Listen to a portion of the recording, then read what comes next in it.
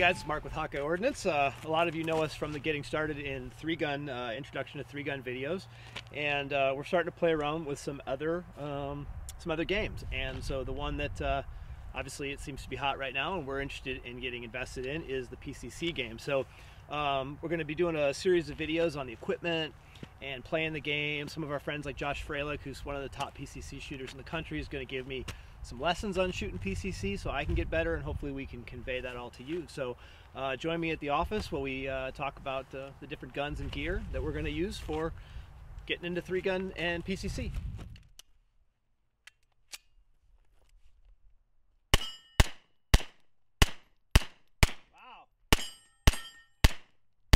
The idea for this came from our friends at Weber Tactical. It's one of our clients, and they make these awesome mag pouches.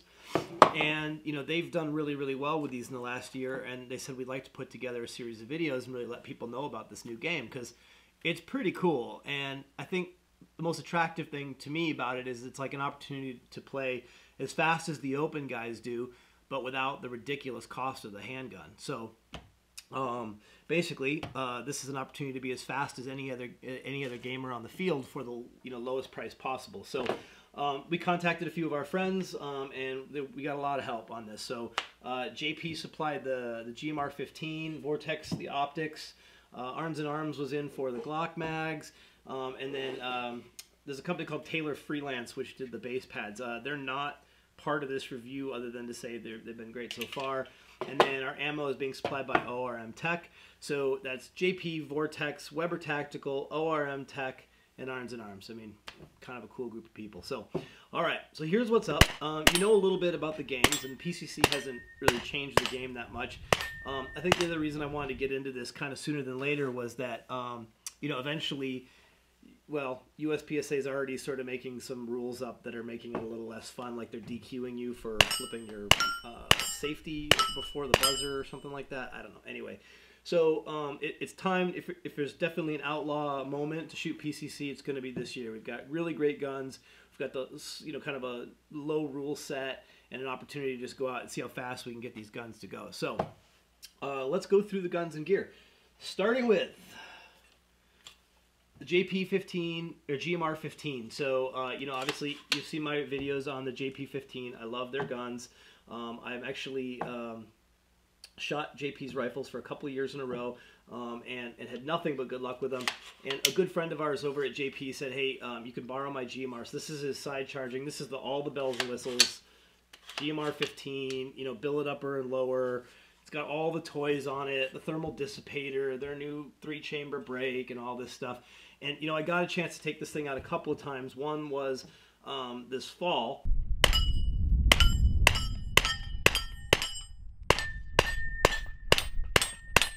And I also got a chance to run this gun in the Trekker. Unfortunately, it happens every now and again. I managed to delete all the video, which was awesome. So you'll have to take my word for it. It was great. I'll show some, still images or something here. So, so the gun was fantastic. It was 100% reliable. It's very easy to shoot. I mean, all the things that you're looking for in a PCC. I don't have a basis for comparison, but I will get that accomplished before I do the full review on the gun. The optic was just a standard AR Spark from Vortex. I've been using this optic on, sort of self-defense and Plinken rifles for years. It was fantastic. I am interested in talking to the guys over at Vortex about, a little more open window like a Razor or just a straight red dot. So we'll be looking at that as a possibility, but this certainly, and the price is great. I mean, these are under 200 bucks. Works fantastic. The gun ran beautifully. The main thing with the guns is the magazines, and everybody wants the Glocks. So here's the Glock 30-round sticks, or what are these? Yeah, 30 rounders. And then there's a whole bunch of products for getting the extensions on here. So these happen to be the Taylor Freelance. I want to make sure I'm getting that right. And they give you a full extra 10. So these are 40-round sticks, maybe 42, something like that. Now, I haven't shot any matches really seriously, so I have no idea if this is enough. I know that, from what I've seen on the forums, is that people are looking for, basically getting as many rounds as they possibly can. So I'll let you know whether 40 or 42 is enough, but so far so good. It certainly was great for the Trekker and for the fun I was shooting out. The other thing I'll say is during that fall shoot, I had a girlfriend of mine came out to shoot with us, and I threw this in her hands for a couple seconds, and the smile was like, you know, here to here. I mean, these guns are incredibly easy to shoot, and besides being a super, you know, go fast tool, they're also an incredible you know, setup for teaching people how to shoot or bringing them out and exposing them to games for the first time, because you can be incredibly successful on your first go, which is really important. So the other piece to this is, you know, you need some sort of a belt setup, and I basically set this up based on what I've seen my friends do who are kind of the fancy shooters, like Josh Fralick. You know, I set it up for ease, for fanciness, and for speed. So basically, these are the mag pouches from Weber, dual wrap Kydex with a thumb screw adjustment, and basically my thought process was you only really need one magazine replacement, but especially with USPSA, when you got to walk up to the line, you might want to you know, have one with you and one on hand. So you know, you'd load off this one, and this would be your speed load right here. So you know, I haven't really screwed around with this too much. I'll have to let you know, but basically I set up just like every other guy out there that's successful. I'm not going to reinvent the wheel, and if I come up with something I like better, I'll certainly let you know. But that's kind of where we're at. Now, as far as ammo goes, it's 9mm obviously, and so we were using ORM Tech ammo, which has been my ammo sponsor for a couple of years, and we set it up with 147 grain loads, just like I use with my my 2011s. And they ran great. I will say the loaded long did not fit in the Glock magazine, so I had to grab some other rounds that I had that will fit in anything than just the standard 147 grain custom competition loads. Now, we will try running some screaming rounds, some 115s, maybe even some 95s or something like that, and try some different loads. You know, one thing, and I already suspect I know the answer, but, you know, these guns do have comps on them, and, you know, I couldn't tell that the comp was doing anything with the 147 grain loads. It was super lightweight.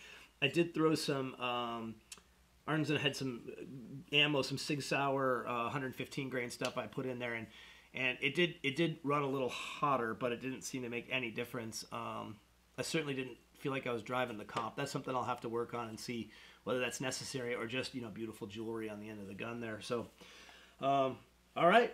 That's the guns and gear. That's what we're running. Stay tuned. We'll be doing, hopefully I can find that Trekker stuff, and if I do, I'll fly that in here or even do another video if I find it later. And then we're going to be shooting some indoor matches, both 3-gun and USPSA this winter, and I'll bring you, you know, the matches and my sort of thoughts as we go on these guns and on the gear, and tell you how everything's working. And then, you know, maybe go over some of the rules as it relates to PCC to make this as easy on you as you can. So, all right, guys, it is 2018. It is January 2nd.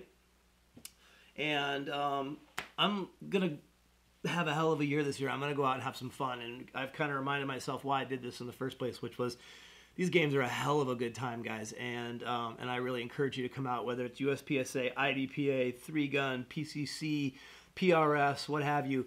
Start playing some games and start telling stories about what the Second Amendment means to you and your family, so that, you know, we are dictating the way that the narrative goes around, you know, the Second Amendment in our country. So I hope you're all well. I hope you're all having a great season. Tune into Hawkeye Ordnance on Facebook, Hawkeye Syndicate on Facebook and on Instagram, and then Hawkeye Ignite on Facebook as well. So we have a whole bunch of stuff going on this year, and looking forward to showing that all off with you guys as we go. Hope you're well, and we look forward to seeing you on the range.